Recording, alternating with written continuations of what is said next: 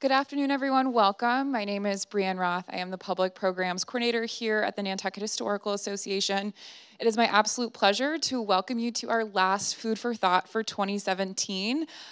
We will be starting these back up in February, so we hope to see you back out here next year. Before we get things started, I'd like to take a moment to ask everyone to please make sure your cell phones are on silent so we do not disrupt today's lecture. Our Food for Thought series is brought to you by the MS Worthington Foundation, and media sponsorship is generously provided by Novation Media. Today's lecture features the NHA's Project Costume and Textile Specialist, Jennifer Nieling. Nieling first came to the NHA as an intern in the summer of 2015 and has been in her current position since January of this year.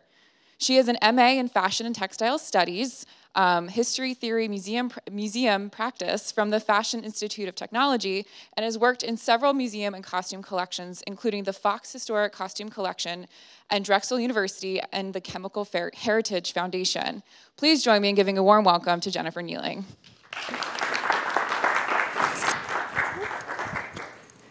Thank you, Bree, for the introduction. Can everyone hear me okay?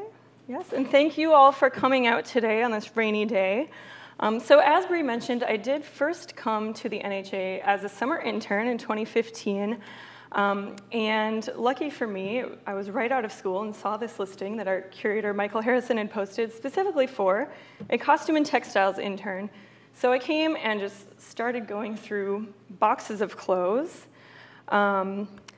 And you can see from these images that this collection was recognized as one that really needed more attention. So if you compare it to everything else that we have in our storage, we have paintings that we can pull out on racks, we have the scrimshaw all nicely organized, you can see what we have, and then we have these boxes full of clothes. So the NHA has been collecting since 1895.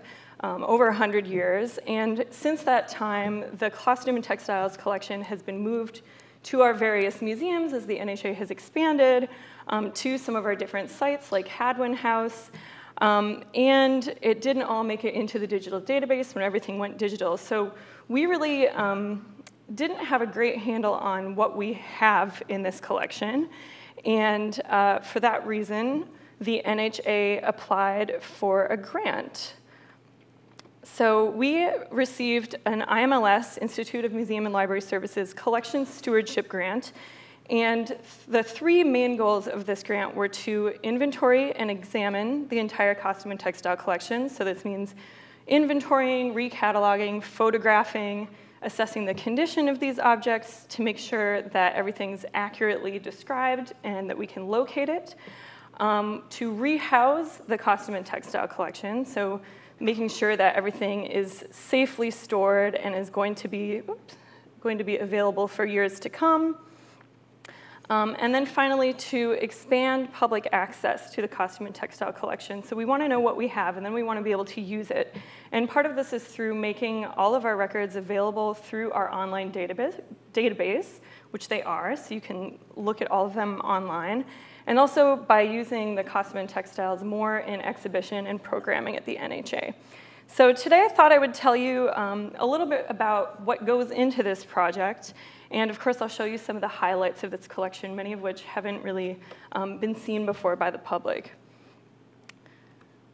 So as part of the grant, we also received brand new compact storage, which makes a huge difference. You can see the drastic before and after. Before, sometimes we couldn't really reach the boxes on the top shelf. We had to ask our collections manager, Tony, to get up on the ladder since he's the tallest.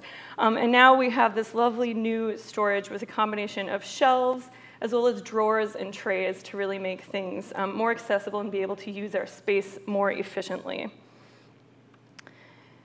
Oops, sorry, it's like trigger happy on this computer.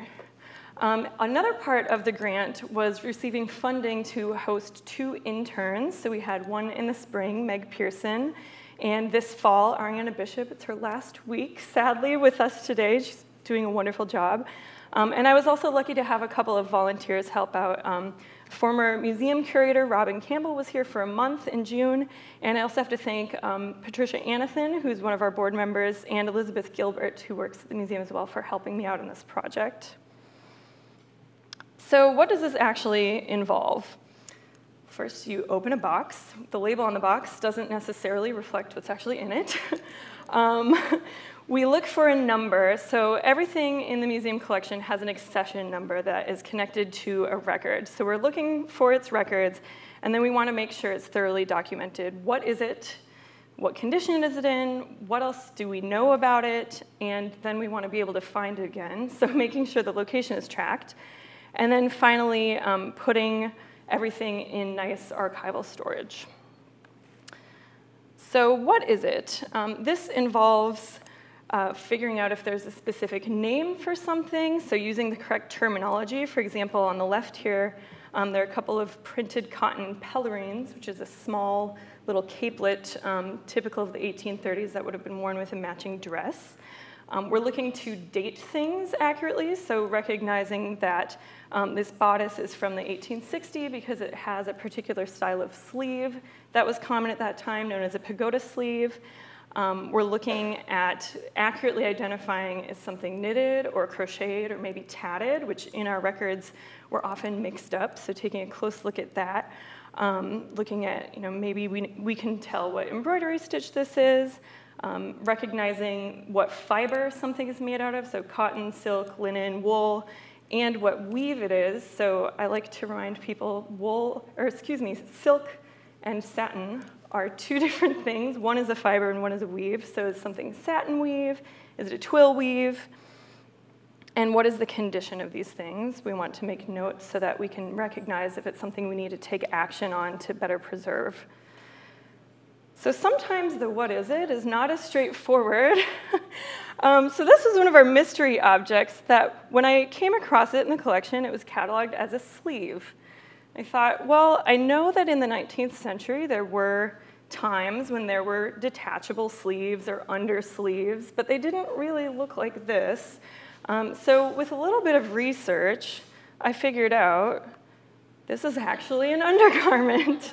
So this is called a pantalette. It would be from around 1825 or 1830, and unfortunately we only have one. But it would have been tied around the waist. And this was, the open crotch underwear was pretty typical of the 19th century. It was a lot more practical when you're wearing heavy skirts over it. So, mystery solved. It's a pantalette.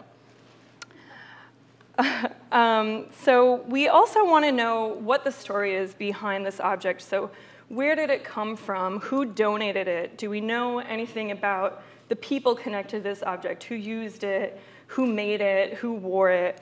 And there are all sorts of different places to look for this information. So we're basically doing some detective work, trying to compile all the information we have from various paper sources, usually, all into our online database. So we're looking at our old accession books, which were written out starting in 1895. So those are kind of cool to look at since they're really a historic object in and of themselves.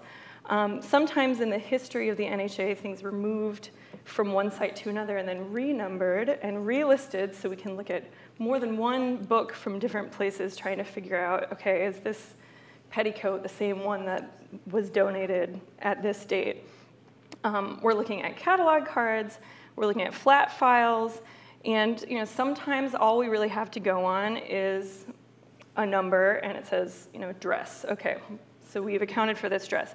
Sometimes we have a name associated with it, which we can follow up on in our Barney genealogical database, so figuring out the life dates of this person that can help us accurately date the object. And sometimes we get lucky and we have a folder filled with all sorts of wonderful information, like letters from the family.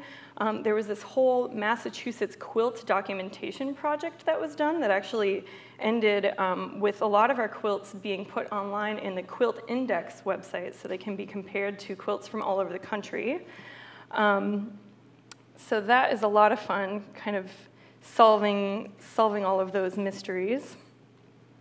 And then finally, the last step is storing things. So here, you can see Ariana and I preparing a silk shawl to be put away. So we're straightening out all of the fringe. We're going to envelop that in archival tissue paper to make sure that it doesn't move around. padding out the knots so they're not going to indent the silk when it's rolled. And then we like to roll flat textiles because one of the main goals is to minimize any folding. So we're padding things out, we're rolling things up, and using all sorts of archival materials. So this is not the tissue paper you're going to use for gift wrapping. This is specifically acid-free, things that aren't going to have any chemical reactions or contribute to the degradation of these objects. So we have this brand new, lovely rolled storage so that we're not setting the rolls down and putting pressure on the object. We're padding out dresses and all sorts of garments with various types of tissue. We've made these tubes filled with batting to give a little bit more support that are covered with an archival material that's much more smooth, so it's not going to snag on anything. And we actually had the whole staff help us out to make those tubes that you see in the middle, so that was fun. Some of the smaller pieces, especially the accessories, we're creating custom mounts. The idea being that we're minimizing handling. So if anyone wanted to view this for research, or we wanted to take a look at it to decide whether or not we want to exhibit it, we don't actually have to touch these things to be able to take a look at them. And Ariana did a lovely job with our shoe drawer recently, getting those all padded so that they're not going to become distorted over time. So far in this project, since the end of January, we have gotten through about 1,000 objects, and that's most of our collection. We still have a little bit left to do, but I've seen most of it, and so far I can tell you we have a wide range of men's, women's, and children's clothing, mostly from the 19th century, with a handful from the 18th century and some from the 20th. We have the underwear, outerwear, accessories, as well as quilts, coverlets, blankets, rugs, all sorts of textiles, some wall hangings. So I'll just give you some examples of what we actually have in our collection and some of the stories that they can tell us and the themes that they can represent. So of course I have corsets in my title. So I have to talk about corsets. We don't have a huge collection of corsets, but we do have a nice range of dates. And these can tell us, of course, the change in silhouette and in fashion throughout time, but also changes in technology and the materials used, industries, the resources that were available. So the 18th century stays on the left have this more conical shape, typical of that time. And these have baleen stays on the inside. So from Wales, very Nantucket. And then into the 1860s, we see the shape change, still baleen stays, and even though the condition's not great on this piece, it actually really helps us get an inside look at how these things are constructed. You can see the piece of baleen is popping out of its casing, so we get to actually see what the stay looked like. And then into the late 19th century, we have a corset that does have a copyright date and has steel stays. So we see a change in materials as steel was being developed and they were able to make it thinner, and that was more available to people. So some of the other undergarments are not quite as glamorous as corsets, but are interesting in that some of the more practical objects like these don't often survive because they're used until they're worn out. So we are lucky to have a lot of things that really give us a more holistic view of what was worn during the 19th century. We have a whole bunch of drawers. So these would have been later than the pantalette that we saw earlier, but the same idea. This is a woman's undergarment. Men had fairly similar ones during certain times in the 19th century that would have been longer. And I like to refer to our drawers because now we have a couple of drawers filled with these, and many of them actually belonged to the same person, Nanny Wood, who was the daughter of Captain Albert Wood, a whaling captain, and we actually have a very large collection of clothing that is said to have belonged to that family specifically that includes all sorts of underwear, his undershirts with his initials embroidered on them. So it really gives us an idea of what a family would have owned at that time and how many things they would have had based on their social level. So that's a really interesting collection that I'm actually still working on. One of the stars of the collection is our quilted petticoats. So we like to joke that we also have a petticoat row back in storage at the NHA. And we have examples from both the 18th and mid-19th centuries, all hand quilted. So this is really an incredible example of craftsmanship. You can see those designs. Every tiny stitch would have been done by hand. So some are quite elaborate. The 18th century ones would have been worn over open skirts, so you would actually see them. And then in the 19th century, they're really more of a warm piece to wear underneath your clothing in the wintertime. And there isn't a huge difference between the construction of those two eras, but one of the clues that we can look at is the actual fabrics used. So the printed cotton lining in the middle there, we can tell is definitely 19th century because the printing technology had changed. So we have many dresses that span from about the 1830s through about the 1910s. This is one of my favorites, a wedding dress worn by Rebecca Bunker, who grew up on Nantucket and then actually left the island to get married. So some of the dresses we have, we do know who wore them. We have a great story behind them, like this one, which also has just some really incredible details of construction from that time. And then other pieces, we don't necessarily know who wore them, but they're a great example of the clothing of their time. So for example, the 1840s, this V-shaped waistline was very popular. And we can also tell that this would have been worn for evening because it's short-sleeved and has a sheer neckline. Into the 1850s, so this one you have to imagine with the giant crinoline underneath. So if this were ever mounted for exhibition, we would absolutely put that undergarment underneath it so that it would have the accurate look for that time. And some of my favorite details are the lovely buttons, which would have been made by hand by wrapping silk threads. Had to show another wedding dress because they're some of the most spectacular. And you can see this one is white. The one from the 1830s was gold. So by this time, the white wedding dress really had caught on as something that was standard, versus earlier it would have just been a very fancy dress of any color, and even at this time, not everyone was wearing white. So this was worn by Amelia Sanford of the family of Sanford Farm. We have a couple of examples of dresses with bustles, which I was very excited to see. It's fascinating to see the inner construction of some of these pieces. So you see the front of the dress on the left, and then in the middle here, at the top, this is the skirt with all of its draping, but then you lift that piece over, and you can see that there are actually a couple of half hoops inside the piece that were then tied to create this half circle shape at the back of the dress. So when you see a dress like this in a box, at first, it's kind of hard to wrap your head around what this is actually supposed to look at. But if you look at this fashion plate here, you really get a sense of what was going on with this construction and what it would have looked like when it was on a body. Into the 1890s, there's lots of black, lots of jet beading. 1900s, we have a much more sleek, elegant silhouette, and we do know who wore this dress on Nantucket, Isabel Joy Riddell. We have a pretty good-sized collection of menswear as well, so just a few highlights. We have many silk waistcoats, a lot of them worn for weddings, and a lot of them we do know who wore them, including this tiny one that was worn by a 5-year-old William H. Coffin, which is very sweet.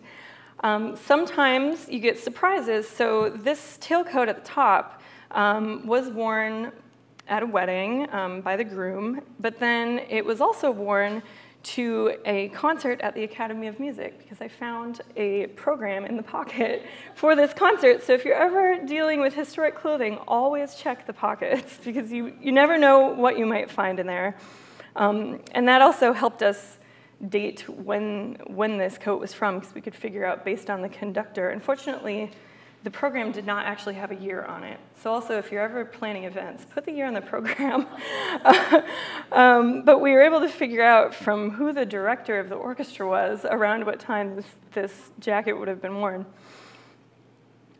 We have a very large collection of children's wear. So after getting through all of the boxes, we were able to transfer them into trays, make it a lot more space efficient. And this entire column of trays in our new compact storage is filled with baby clothes. I like to call this Babyland. Just, find another baby dress, stick it in Babyland. And we have a large number of baby gowns.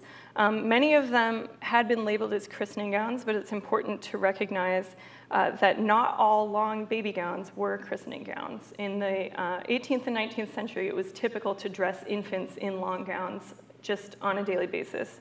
So they may have been worn for christening, especially if they're particularly fancy, but not necessarily.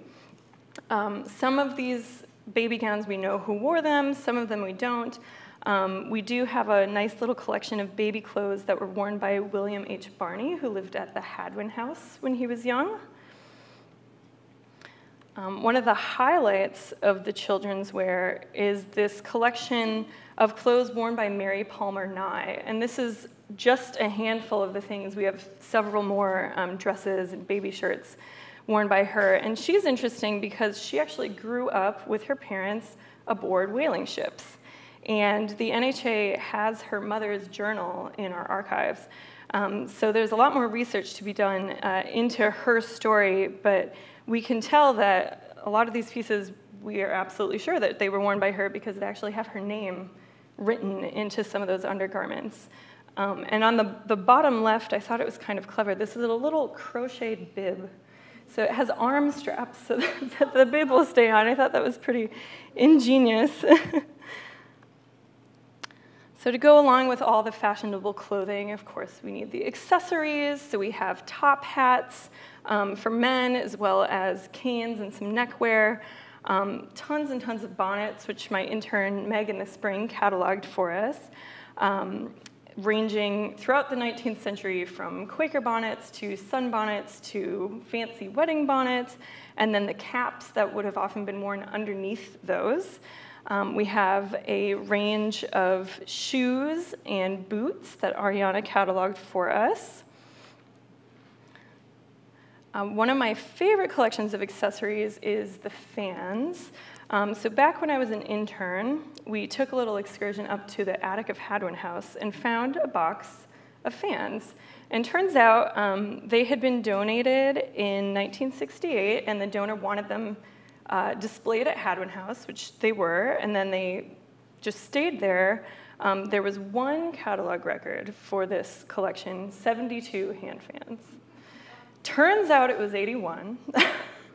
And now these are all photographed and on our database, but they're all from this one collector, and it's really an interesting story just in terms of the idea of collecting, and an individual who was from Nantucket taking an interest in one specific type of object, and Catherine Cole Folger just kind of accidentally started collecting fans, and then people started giving her fans, and she ended up with this huge collection that she donated to us that includes fans from all over the world, so China, Japan.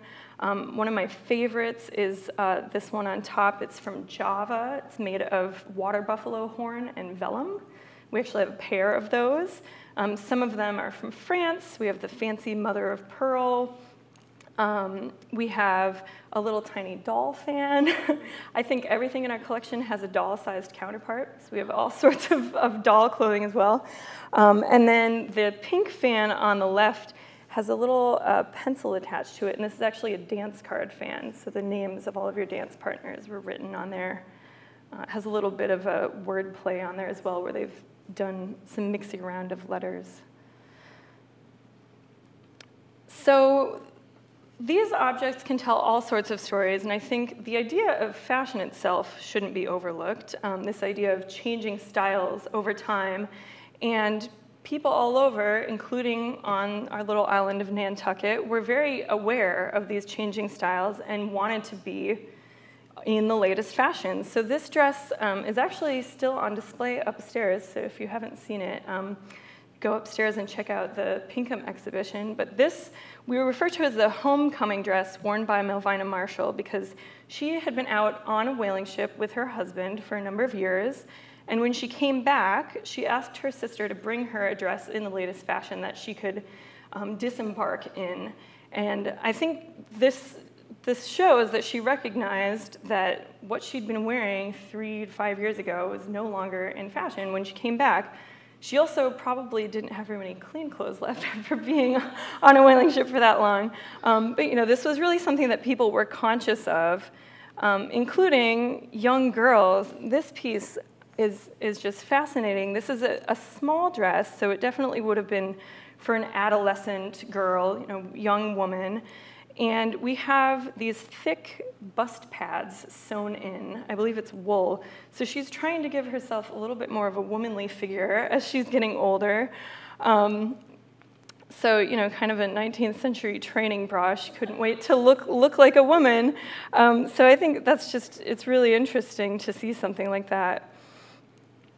We also see this idea of reusing dresses, remaking them. You know, fashion was changing constantly, but it didn't mean that you had to buy something new. You could just restyle something that you had. So this is an example of a dress that the waistband has been taken apart. And we know that it was complete at one point, because if you look closely, you can see the folds from where it was cartridge pleated, which is a form of gathering with really tiny pleats.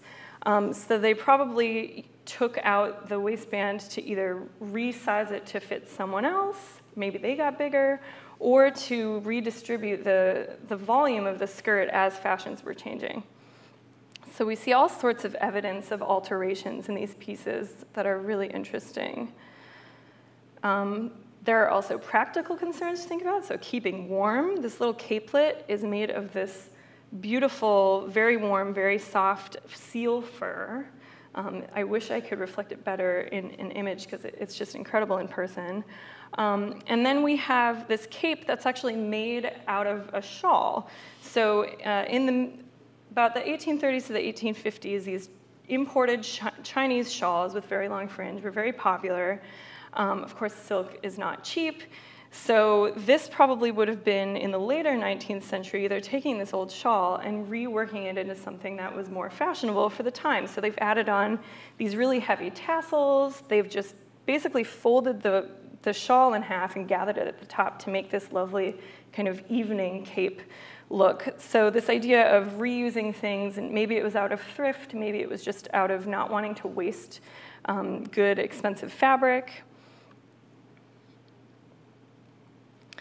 There's this idea of community and identity, whether it's personal identity or identifying within a group. So of course, you know, on Nantucket, the famous example is Quaker wear.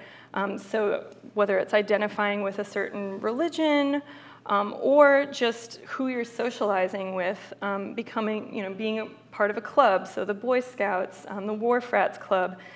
This embroidered tablecloth was found in a house in Sconset, the House of Lords, and it was made by sisters who lived there, who had all their friends who came to visit them in Sconset sign this tablecloth, and they have all sorts of little doodles with the schools they went to and just kind of fun little whimsical images, and then they were embroidered over the pen or pencil.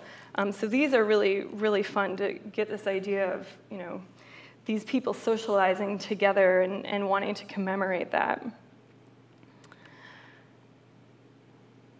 So another large portion of our collection is quilts and coverlets. And at this point, I think we have about 75 quilts and coverlets. We've been through almost all of them, and they're in the process of being rolled and rehoused.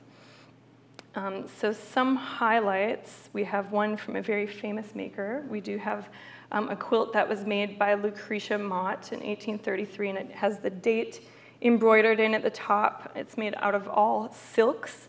And this T-shaped quilt would have been for a 4-post bed, so those little ties at the corner were to tie around the bedposts. Sometimes we don't know who made it, but we have some really interesting surprises. So this is the top of a quilt that has all sorts of textiles from the earlier 19th century. So a lot of the stories these quilts can tell us are about changing technologies, different printing techniques, different dyes, the different ways of sewing them together. We can see that they were using different qualities of white patches. They're slightly different shades. Lots of use of indigo. So the top is interesting.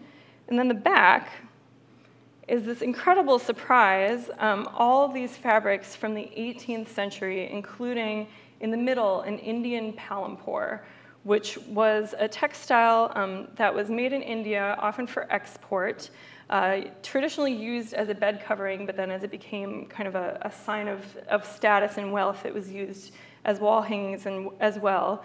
And this would have been made with a combination of block printing and hand painting of this design. And we have a typical tree of life motif at the middle with some not so typical little ships, which are really fascinating to see, as well as some printed fabrics around, which are also 18th century.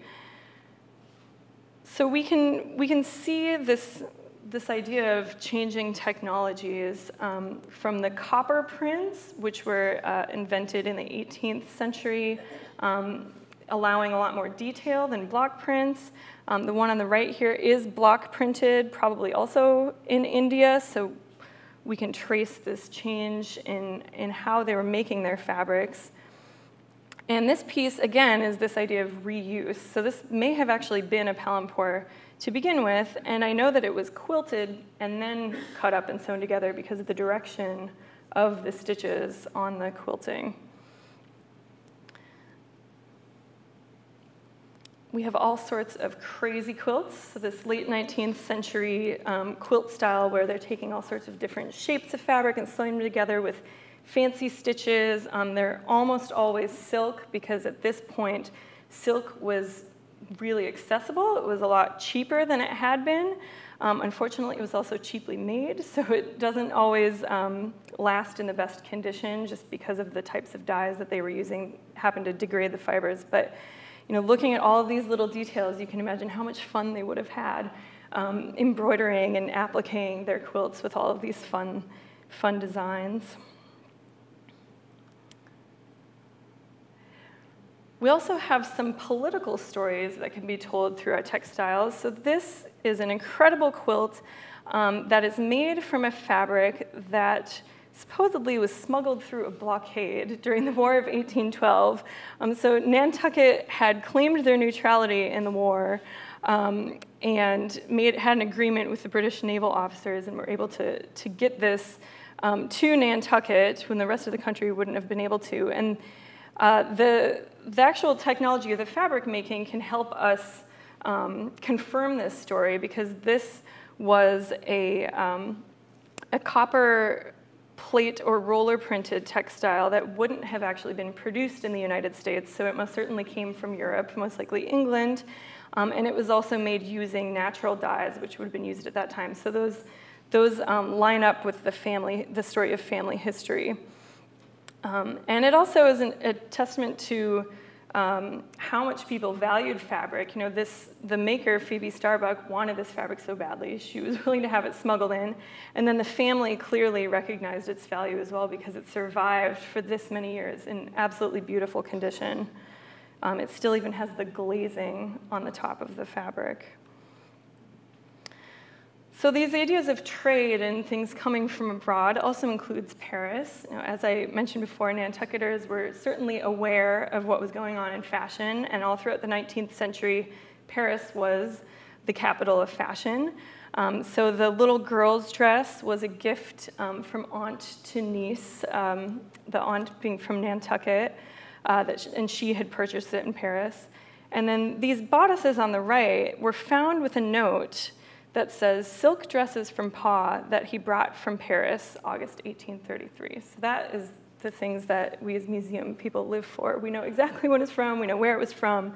And the gold bodice was also accompanied by a folded piece of fabric that I thought at first is probably scrap. Oftentimes, things brought from abroad would have some extra in case they needed to do some alterations. But when I unfolded it, it turned out it was actually the skirt of the dress that had the waistband taken out and just needed to be fit to someone to be finished. We also have a number of things made on Nantucket, one of the earliest being the pieces from the Silk Company, which you can learn more about. We have a few of our silk objects in out of the box upstairs that you can still see on display. And we have this spectacular silk apron that was made by silk that was actually produced on Nantucket as well. So despite its condition issues, it's really an incredible piece for us to have from the 1830s to early 40s. This braided rug was made by a seamstress on the island who had been widowed and was working, doing alterations and sewing to support herself, and she kept all the scraps from the alterations she did and made rugs out of the different dress fabrics that she had. Of course, Nantucket looms is represented in the collection. You know, big part of this craft revival in the 60s and 70s. And there are a number of other island companies from the 20th century. I love these little play sets from Nan of Nantucket that have hand painting and applique. And I haven't been able to find much information about this company. So if anyone knows anything about Nan of Nantucket, please get in touch with me because we're trying to learn more about it. We have a good number of little girls' dresses from Nantucket Designs for Children that Pat Anathan actually donated to us that her daughters wore. And some of them have the original tags saying exactly who sewed them. So that's pretty spectacular.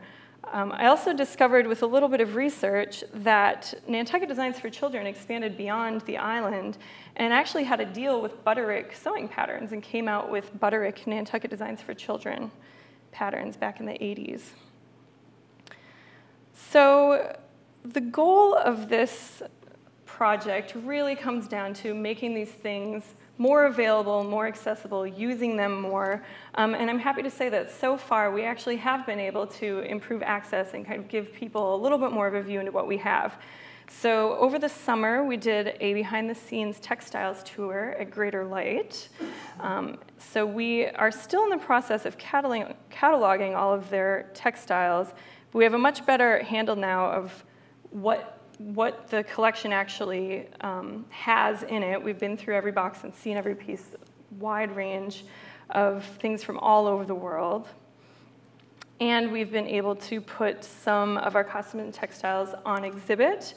So this dressing gown that is now upstairs and out of the box, I found a record for in our database, knowing that Helen Marshall was a significant island person. She's actually the daughter of Melvina Marshall, who wore that homecoming dress that we also have on display. And I was able to, early on before we got the compact storage, I was able to figure out that this was in a box on the very top shelf in a stack of about 5 boxes that we had Tony come and help us get down. And it hadn't been photographed in the database. We didn't really know what to expect, and it turned out it was this incredible piece that now we can share with all of you. So that's really what it's all about, is kind of uncovering these things. And I also just wanted to show what goes into what is underneath the dress to make it really come alive. A whole bustle in there. The wedding dress upstairs and out of the box is another highlight. So again, if you haven't been upstairs, this exhibition actually has been extended a little bit longer, so you still have a chance to see these objects on display. And we've been welcoming researchers. So recently we had actually an Australian quilt researcher come to visit and was very excited to see some of the earlier quilts that we have that are just now being made accessible. We also had a woman come to research the use of baleen in fashion. So I felt really great that it hadn't been a waste of time to do these detailed descriptions of exactly which corsets and bodices had baleen stays. So we can learn a lot more about industry and the use of different whale products from these things. And then finally, of course, we have everything available on our digital database. So if you're interested in seeing more of the objects, please just go to nha.org and you can search our collections, see the images, the donors, all of the descriptive information. And we've also been sharing some of the highlights on Instagram as well. If you're on Instagram, follow us. You'll see some little behind-the-scenes tidbits. So we're really looking forward to showing more through exhibitions, through programming. We're planning on a costume exhibition in the next couple of years, so keep your eyes out for what's coming next. And I just want to say thank you to everyone who made this project possible. First of all, of course, IMLS, our curator, Michael Harrison, for bringing me here, Tony Dimitru, who's been very supportive, as well as all of my interns and volunteers. It's been quite the project, and it's great to see it coming to fruition. So, thank you.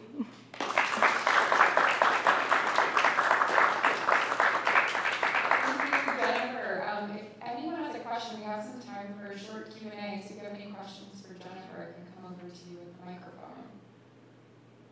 Ooh, you have one right here. What did you find was the most challenging thing in all of this? I think just the amount of stuff. It was challenging to approach, what to start with, keep it moving, and also just figuring out, based on how much stuff we have and the time allotted, how much detail we're able to go into in the descriptions. So that took, a few revisions to really be able to keep the project moving forward and get that sweet spot of enough information that it's going to be useful, but still being able to get through everything. So besides the fan collection, what are some of your favorite things besides the fan collection? Well, the fan collection's definitely up there. I have a new favorite object like every week, which anyone who works over at the Gosneld Center can tell you, oh, I found this new thing, it's my new favorite thing. I think some of the earlier pieces, and actually I have to say that the quilts, because before this project, I didn't really know much about quilts. I didn't really have that much of an interest in quilts, to be honest, but going through them and learning more about them as I go and doing a lot of research, there's just so much that you can see in them, all the different fabrics, the different choices that the maker had to make to come up with the final product, and the fact that a lot of them are much earlier, the 18th century. It's a treat just to find some of the earlier things that you don't get to see as often, especially that Indian palampour. So.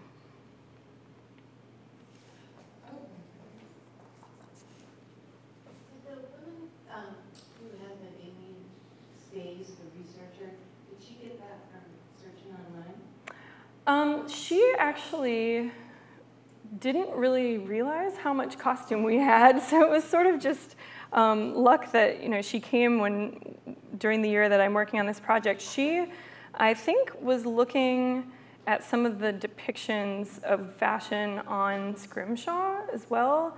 So she was doing some sort of peripheral research to what she was focusing on, and then I was able to show her a lot of stuff that she wasn't really expecting to see because I had recently been cataloging the bodices that had the baleen in them. So hopefully people will be finding those online in the future now that they're more available than they've ever been before.